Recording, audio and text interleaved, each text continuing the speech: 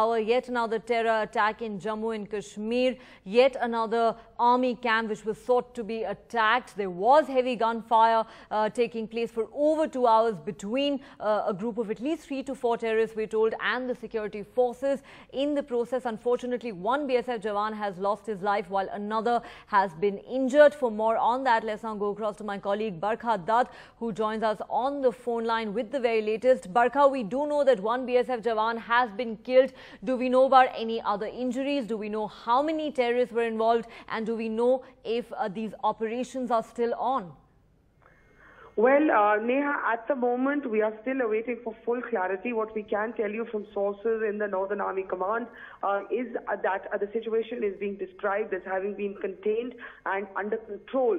Senior Army officers that one has been speaking to say they do confirm that one BSF soldier has been martyred in this terror attack. Another is reported to be critically injured, and there are a few other injuries reported among the security forces as well. We do not yet know the gravity and the nature of these injuries. We are also still getting unconfirmed reports that 2 of those terrorists have been killed. We are awaiting final confirmation on that. Neha, all that the army officers at the moment will say is that the situation is under control and the firing, they believe, from the terrorists has stopped. There is no further firing at the moment, at least. If that changes, we will update you. But this is what we're told right now, that the firing has in fact stopped. The situation is being described as contained and under control. One BSF soldier has died. Another is critically injured. Now, initial reports suggested that there were 3 to 4 terrorists. We are awaiting clarity as to whether all of these have been killed, or whether 2 of these have in fact been killed. Have the other 2 managed to get out or get away? These are all questions that we will need a little more time to get clarity on. What we do know, of course, is that this was an attack near the 46th Rashtriya Rifles camp, but it was also a camp that adjoined a BSF and a police line. It is in one part of Baramulla town across the Jhelum river, which would of course provide a convenient entry and escape route for these terrorists, and that this took place a little over 2 hours ago, and of course this is the same district where the Uri attack also took place, that eventually claimed the lives of 20 security personnel.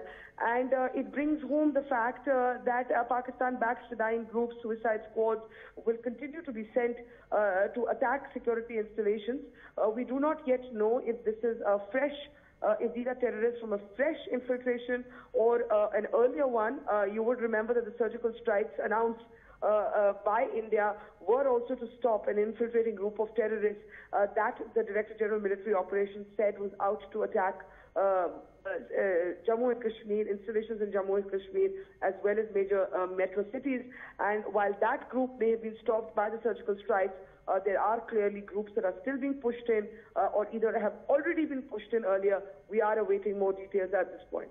Barkha, as we speak to you, we are now getting first visuals of the site of this encounter, though we must clarify for our viewers, these are not live visuals of the operation that's currently underway. These are visuals from earlier in the evening. Remember, this encounter went on for at least 2.5 hours. We are hearing reports now that firing may be over. These visuals that you see on your screen are from earlier in the evening when the firing in fact began near this army camp in Baramulla, as Barkha was reporting there. This is of course the same district of North Kashmir where another army installation, the Uri army installation, was attacked just 2 weeks ago. That turned out to be the worst attack on the Indian army in decades, leaving 19 of our soldiers dead. Barkha, if you're still with us on the phone line, I'd like for you to look at the big picture for us. Now, many have been saying that, you know, the kind of situation that we've witnessed over the past several weeks, perhaps even though this is extremely unfortunate what we're witnessing right now, especially given the fact that one BSF Jawan has lost his life, but this is not surprising at all. We've seen a huge amount of unrest in Kashmir for over 2 months now. Many had feared that that terrorists would perhaps want to take advantage of a situation like that. Then you had that Uri attack that left 19 of our soldiers dead just 2 weeks ago, and subsequently you had India, the Indian Army crossing the line of control, carrying out surgical strikes in Pakistan-occupied Kashmir, targeting terror launch pads. Many had feared that there would be retaliatory attacks from the other side. There was a state of high alert, not just in Jammu and Kashmir, but across the country. Some would say that this, in a sense, is really playing to that script. Well, Neha, I think the army has been anticipating these kind of suicide squad attacks. It is not as if these attacks did not take place before the surgical strikes, and I think there certainly was a high alert after the strikes because there was a sense that Pakistan, which is denied for obvious reasons that these surgical strikes have taken place, could choose to respond as it always has through these asymmetric proxy weapons of war, which is to push in terrorists who then launch, these kind of suicide squad attacks. They come to kill soldiers, and they come to, and they're ready to die themselves. Hence, they're called these Fedayeen squads. So this, to some extent, was anticipated. If you remember, even the Director General of Military Operations, while making the announcement of surgical strikes, did make the point that it was a preemptive strike to stop terrorists who were coming in to launch precisely these kind of attacks.